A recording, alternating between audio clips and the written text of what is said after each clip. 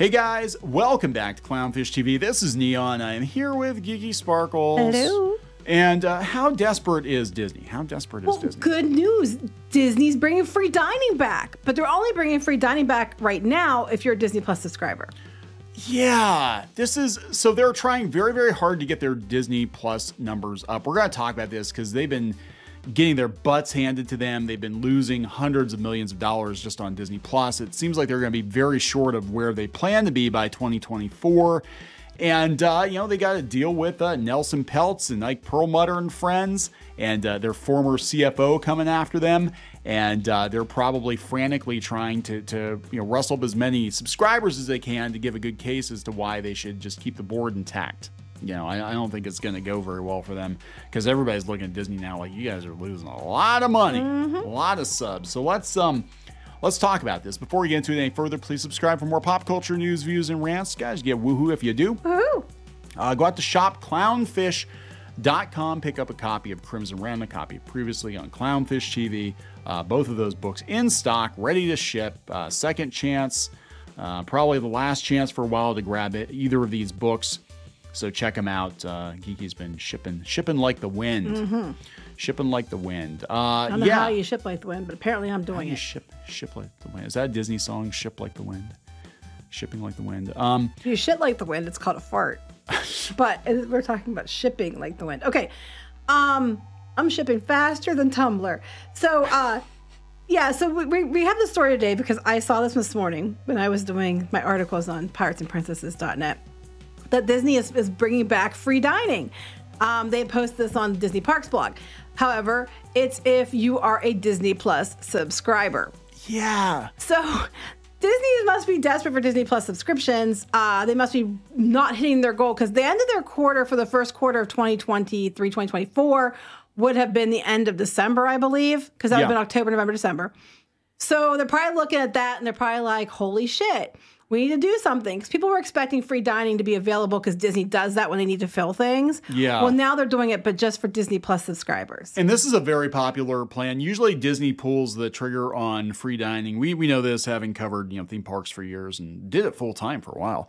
But they don't pull the trigger on free dining unless the bookings are down because they know that incentivizes people. Now, weirdly enough, you might actually wind up paying more to get the pay full price for the rack rate, they call it, rack rate for the hotel, and then get the free dining than you would if you'd gotten a discount on the hotel. Well, it's a pretty good deal though if you're paying for Disney Plus and your Disney Plus isn't that much per month. We have to wait and see. Tomorrow this is what they're teasing they're gonna have. We're gonna get the actual details and fine print tomorrow. So I'm really curious to see how this comes out tomorrow because it might be like, is it one per party or you have to have paid for Disney Plus for 20 months or you have to be at the highest tier or something because the dining plans aren't cheap. They run the quick service plans $57 per day per adult and $29 per day for children. Disney dining plan costs about $95 per day for adults, $30 per day for children. The difference is, of course, the quick service plan you can only choose quick service options, where the Disney dining plan you can choose one table service, one quick service. That's what it was before. Yeah. People have been waiting for it to come back. Thing is, that's a lot of money because if you're it has to be a minimum of 4 nights, 4 day. So for each adult, that's about $400 in free dining. So I'm waiting to see what the caveats are going to be. But it's interesting that they're offering this for Disney Plus subscribers. Yeah, so this is going to be the new rewards, like any perks at Disney. They're going to make sure you're a subscriber first. Now, obviously, if you're going to drop that much money on a Disney vacation and you like Disney that much, chances are pretty good you're paying, $10, $15, $20 a month for Disney Plus anyway. But still, you're talking like that much for that's one dining plan. So it's going to be a good deal if you're a Disney Plus subscriber, depending on what the other fine print is, because here's the actual Disney Parks blog announcement, okay? Yeah. And it's everything I said, which is starting January 3rd, Disney Plus subscribers can get a free dining plan when purchased. They said a free dining plan, okay? Does that mean for one person in your party?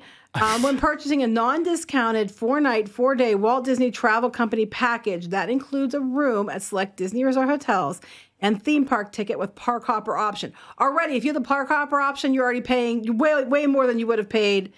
That would probably cover a lot of the dining, and the park hopper option is not necessary, and it doesn't really doesn't cost Disney anything else, but you cost you something else. It's psychological. That's what this is basically they people see free food and they're like, oh my God, free food, not realizing they're paying more for the hotel and they're paying more for the ticket. So you do all that because you cannot use it on a discounted package, and Right. sometimes that's not as good of a deal. A lot of times when you have these meal plans, you would have spent less money buying it outright. It's only a good deal when it's free. Okay. So the offer is valid for arrivals most nights, July 1st through September 30th. So it's over summer. Okay. And it's now beginning tomorrow, additional offer details are going to come out. We don't have those yet. Okay. Okay. This is weird though, because usually when they do the free dining, it's usually off season. It's usually like, in and around when they're slow. Like again, Disney doesn't discount anything unless they're Did you catch when slow. the dates are till?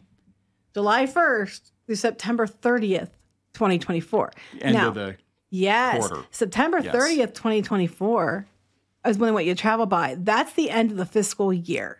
And it's kind of interesting because Disney has set out goals for subscriber goals for Disney Plus that are much higher than the current number of subscribers. And they've been saying they're going to hit it by the end of fiscal year 2024. They've said that in 2020, now I think they've changed this a couple of times. They were predicting between 230 and 260 million subscribers. They lowered it a bit to 215 to 245 million since then, but they are only at 150 million right now, or at the end of last quarter. Yeah, and they have streaming losses of $387 million. And it was after that quarter they did the $2 deal. Yeah, there's no way. There's no way they're going to hit that. The only thing I could see is if they're like, oh, okay, we're just going to give Disney Plus away just to everybody. That's how we're going to hit. Because I think they didn't think there was a ceiling. People are actually getting burnt out on subscribing to a whole bunch of streaming services, and a lot of the content on Disney Plus sucks. It sucks, and people aren't subscribing to it. They're not going to pay you for your, shitty Star Wars and your shitty Marvel shows. So good luck with that, because you basically, I think they've saturated the market. I think at this point, personally, any of these companies, whether it's Disney or Paramount or whoever is trying to chase that streaming chuck wagon, you are better off focusing on creating good content and then finding a home for that content rather than trying to have your own streaming platform. But they went all in on this thing. So, right. But they're saying they want to have at least they lowered their goals some, but they're still a lot higher than what they currently have. So they need to get those numbers up. And here's the thing, per subscriber, excluding Hotstar, which makes up about 40 million of those subscribers. Yeah. Hotstar, they usually exclude from their totals for their ARPU because they only get like I forget what it is. It's like 70 cents or something like that per subscriber in the Indian market, right? As opposed to the profit being about $6.70 per subscriber or somewhere in there in the other markets. Well, if you're only getting that much profit and you're offering free dining, I'm like, you might have more subscribers hit those goals, but you're going to be spending more because you're giving out free dining. Yeah. So I don't know. I mean, it's just funny to me. Like the whole thing just smacks of desperation. Yeah, this is weird. And it is. It's a good deal for you though, the customer. If you want to go to Disney and you want a dining plan, I mean, wait till tomorrow till we get the fine print because I'm really curious to see, what's going to be involved in this. Like if it's one per party and if it's going to be this, that, or the other. I'm waiting to see what the fine print is. But if it turns out like a normal free dining offer, you buy the non-discounted rooms and the tickets with the park hopper for those many days and you get the free dining, it might be a really good deal depending on what you want with your trip for the consumer anyway. Yeah, so let's look at some of the other perks here. I didn't realize they had this. Yeah, they have a whole section. You didn't know that? No, you can enter for a chance to win a vacation to Disneyland. Okay, you can get 20% off download of the Pandora game. I knew about this. They teamed up with Walmart. Oh, they're really trying. $40 on annual Walmart Plus membership. Coming soon. Yeah, special Walt Disney World January Resort. 3rd. There's going to be up to 35% off. I think select hotels. Hot damn! 30 free digital Marvel comics, including Peggy Carter. Wow! Can't wait to print them out. Wipe my ass. Anyway. Yeah, this is 2017 when they were changing everything. That was actually the image that they used when Variety, I think it was Variety, did the article about or Hollywood Reporter about how Marvel was failing. This is the image they used. So, are there any other ones that? Yeah, I knew they had this page, 50% off on D23 Gold membership, because they're trying to get D23 Gold membership up. They keep offering deals on Gold membership. a free gift from Disney Emoji Blitz. Yeah, you didn't know this existed? No, save 50% on Funko Pops. I want to point out again that Funko. Guess who owns a lot of stake in Funko? Bob Bob Iger. So here we go with Loungefly again. Yeah. Okay, but I love the Loungefly. I wasn't realizing that they were 15% off of Disney stuff. I haven't bought Disney stuff from Loungefly for a while. But if I buy any Disney things in the future, I'll have to use that. 20% off a Dreamlight Valley Cozy Edition at Best Buy. Free exclusive digital rewards with Disney Movie Insiders. It doesn't cost them anything. 15% on vinyl and collectibles from the Disney Music Emporium. Actually, the vintage Disneyland records, I do like, but they've censored some of them, so whatever. The new one's probably censored. That's cool.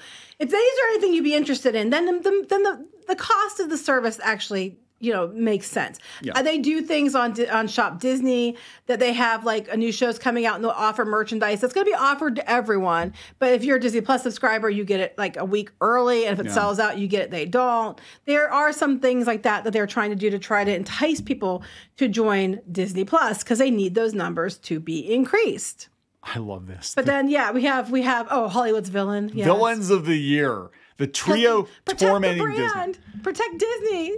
Nelson Peltz, Ike Perlmutter, who was in charge of Marvel for a while, and Jay Rizzullo, who worked for Disney for years under Eisner and was their CFO and was next in line to be CEO, and actually would probably do pretty well running the company. I honestly, I could be wrong, but I could see them getting their board seats. They want to give Rizzullo a seat too, I guess, but I could see them pushing him to be CEO. Like, you have to name a successor, Bob, and Jay was at one point a successor. This Perlmutter and Rizzullo makes sense though, because Perlmutter was with Marvel for years, and he was there when it was working. He was there when they laid out the plan for the Infinity Saga. Allegedly, he was against the choices they've been making of late, which have turned into box office failures. Can't confirm that. Rizzullo was there when they were doing way better under, Eisner and then under Iger earlier on before they went total batshit and ruined everything. He was there then. Those two make sense. Peltz, I guess, has worked at other companies before. There's another group, I forget off the top of my head, they were talking about coming in because they've worked at other companies before. Yeah. Just to try to help them make some... Get them profitable. Yeah, basically, yes. Try to, here's what you can change to help yourself. So they're villains because they're villains because they vote a certain way and they want to change Disney. But Disney as it stands is not viable. Something has to be changed. And in this case, at least two of those people have worked with things Disney's working with for years. Yeah. It would make sense that bringing them in would make sense. Yeah. Peltz just wants to have like a person on the board, which I could be the same thing, that is a shareholder themselves that would actually want to make arrangements to better the company to boost the shares. Yeah.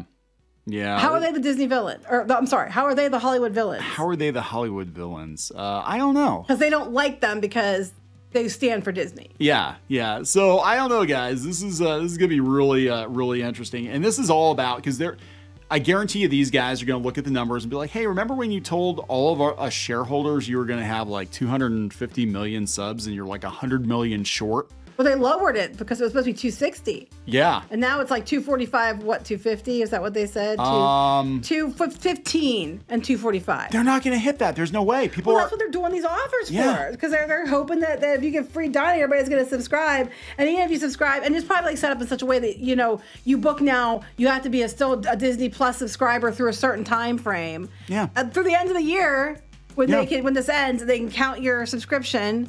You have to do it for a year or something, and then they can count you in their yearly total because everybody's going to sign up for that. Oh, free dining if I'm a subscriber. They're going to go rush to sign up. Oh, absolutely. Absolutely. So good luck with that, guys. We'll see how this plays out. But I'm just thinking they got their numbers back from the first quarter like shit. Yep. Because they would not be offering deals like this if they didn't. So a lot of people not going to Disney now. And their bookings must be down too because they're going to be offering a hotel deal too. But it also could be to up the subscriber numbers. I am getting nonstop emails from travel agencies. Book a trip, book a trip, book a trip, book a trip. They usually don't start this early in the year. I'm just saying. If I want to book a trip, I already have people I would book with, or I would just do it myself because we know what we're doing. We already know people. We do this well. Anyway. So let's wrap this up. Yes. Please subscribe for more pop culture news, views, and rants, guys. We'll talk later. Bye.